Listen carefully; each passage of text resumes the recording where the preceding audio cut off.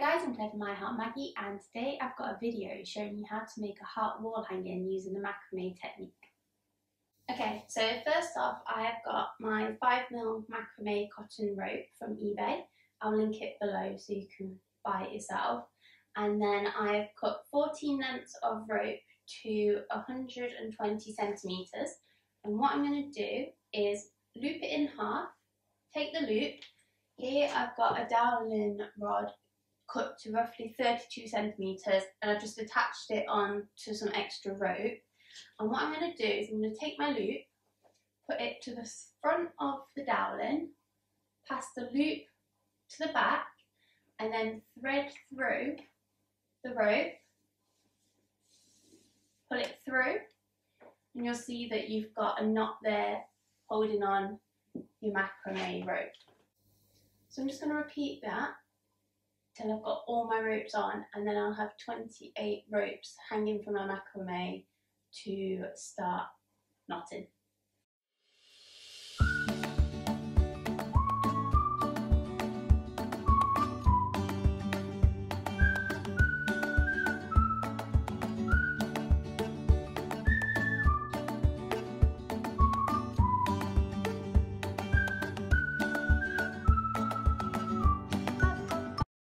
Okay, so the first thing we're going to do is a row of half square knots, and once you do 5 half square knots going down, it starts to twirl around and give you like a nice twist. I think it looks really nice at the top just to start off your macrame. So what I'm going to do is I'm going to start with these 4 strands here,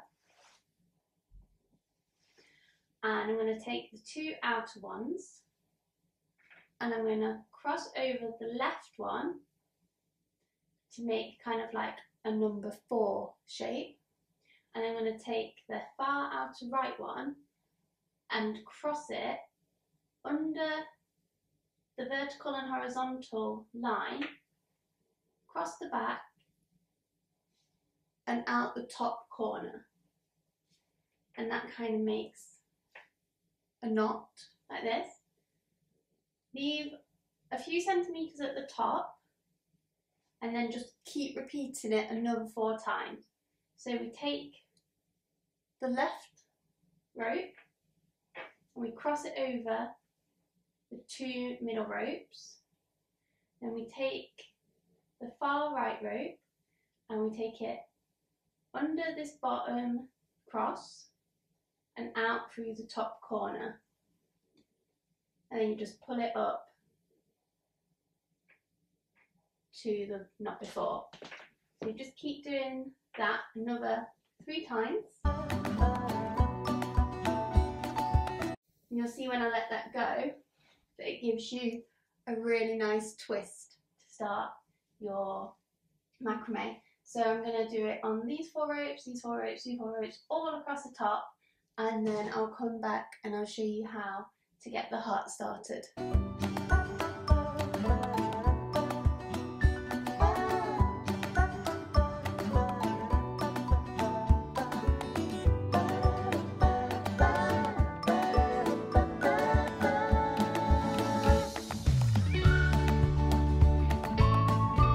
Okay, so you'll see that I've done my full row of half square knots. I think it looks really cool across the top.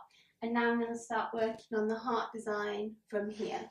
Okay, so I've got my macrame, and you can see that where the half knots are, I've got 4, 4, 4, 4, 4, 4, and 4 different sets of ropes. And so I'm going to put up a picture of the heart macrame now, so you can see the effect that we're going for. So if you want to take a snapshot of it on your phone or your screen, just so you can go back to it as a reference, then it will be easier when you're trying to work out where you need to put the knots. But I will go through it as I do it, and just show you what we're doing on each row, and then it will become more apparent to you. So to get the top of the heart, I'm going to put 2 square knots here and 2 square knots here. So I have my second lot of ropes, and I'm going to do the same as I did for the half square knot. So I'm going to cross the left rope over the 2 middle ones, and then bring this to the front, cross it under the bit where they cross, and then out through the top. And then I'm going to leave about 1 inch, and then what I'm going to do is reverse that. So I'm going to take the right rope and I'm going to cross it over like a backwards 4, and then I'm going to bring the left rope to the front and then tuck it under where it crosses, and then bring it out this top gap here, and then I'm just going to pull it, and as you can see we've made a square. So that is all a square knot is. So if you're not sure, I'll zoom in, I'll do another one here so you can see, and then you can pause it, come back to it and see how you get on. Show you once more. I've got my 4 ropes, and I take the left rope and I cross it over the top of the 2 centre ropes.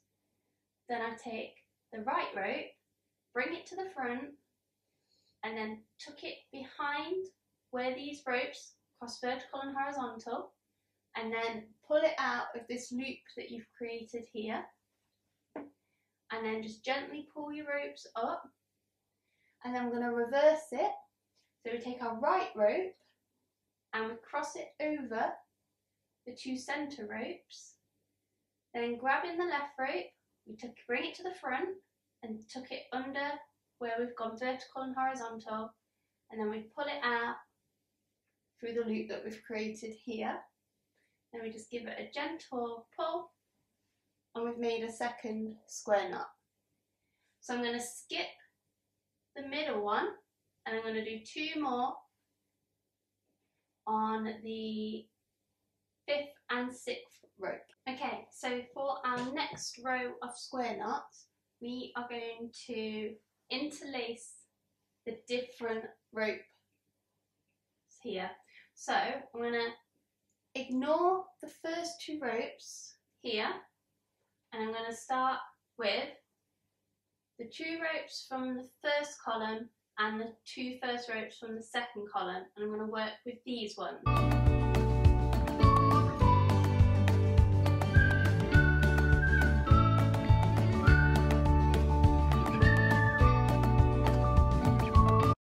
So what I'm going to do now is the next row, but I'm going to bring back in the first 2 ropes and start from the outer edge, work my way all the way along, and this will be the widest bit of our harp.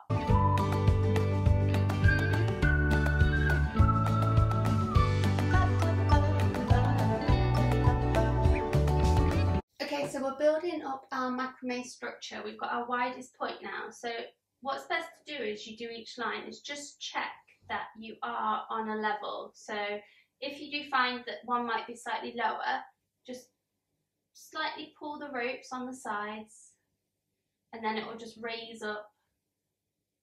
So even if you think you've gone wrong, you don't have to redo it all. You just literally pull the ropes on the edges, and that will raise the profile. It's important to check that all your ropes are staying straight as you go down, because you don't want buckles in your macrame as you go along. So we're going to do the next row, and again I'm going to ignore these first 2 ropes again, and then do another row all the way along the middle, ignoring the last 2 ropes as well.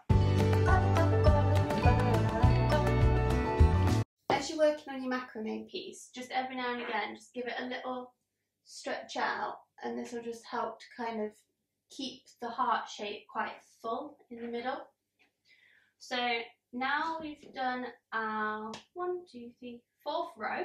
You should be getting really used to the square knot by now. So what we're going to do for the 5th row is we're going to discard the first 4 ropes, and gradually we'll start dropping ropes as we get to the point. So we're going to start with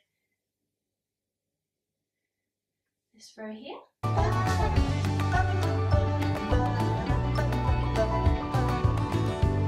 For our 6th row, we're going to discard the first 6 ropes and start from here.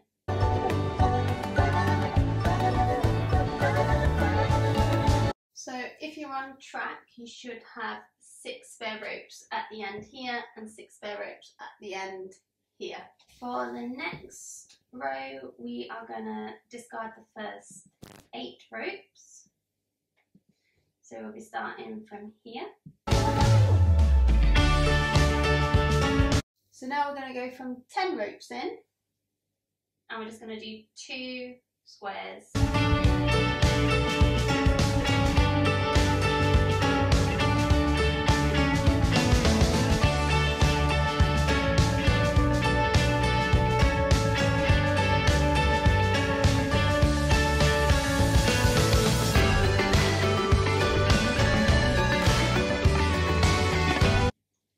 Then the last square knot in our heart is just the middle 4 ropes to finish the point on the macrame.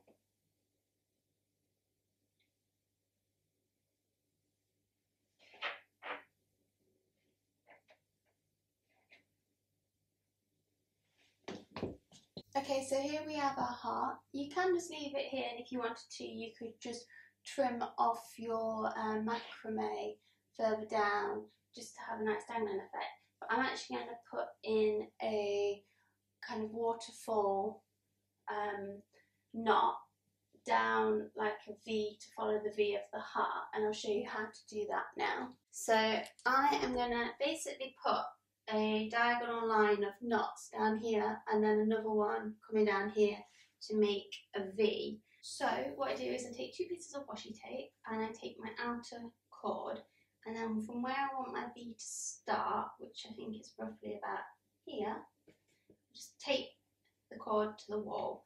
And then what I do is I take this cord and I follow in the line of the heart. I tape the other piece of washi tape just to hold it securely in place. And then what I do is I take my second piece of cord, and all I do is I take it and I'm going to loop it through this hole that we've made by crossing them. So I just loop that through there and then pull it down, and you get this loop that you just push up, oh she's up, to where you want to start. And I do that for each rope 3 times, and then I move on to the next rope.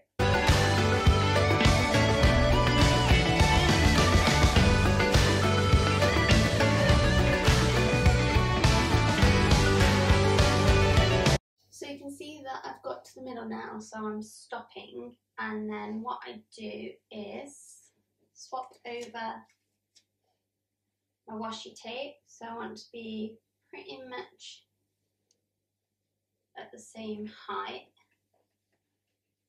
and I can let go of the rope now. That's gone to the middle, and then following the same trajectory, tape my washi tape in place again, and then I just start doing exactly the same thing but from the other side.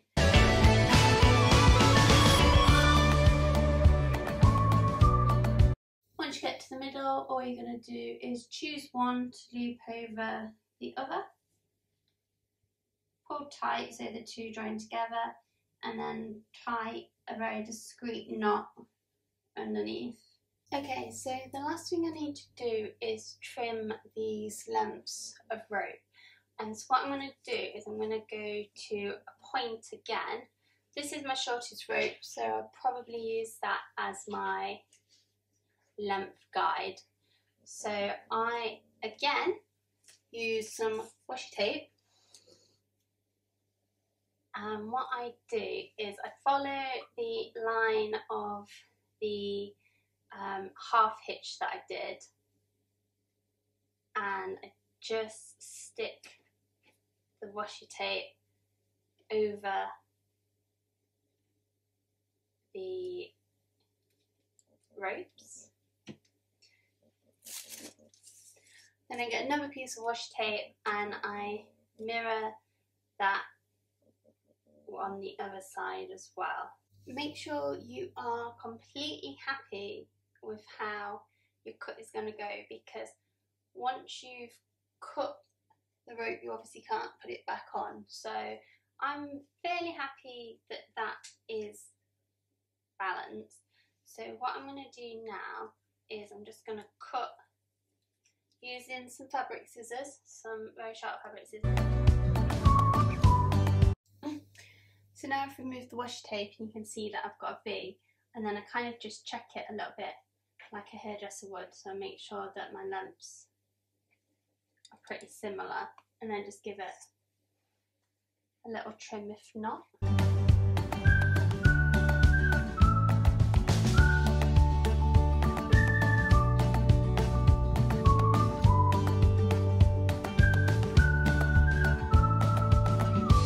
Say hello to the people of YouTube and give me a paw. Give me a paw. Good boy. Aren't you a good boy? This is my craft dog, and whenever I'm making videos, he's usually yawning in the background, aren't you, and having a nap. Good boy.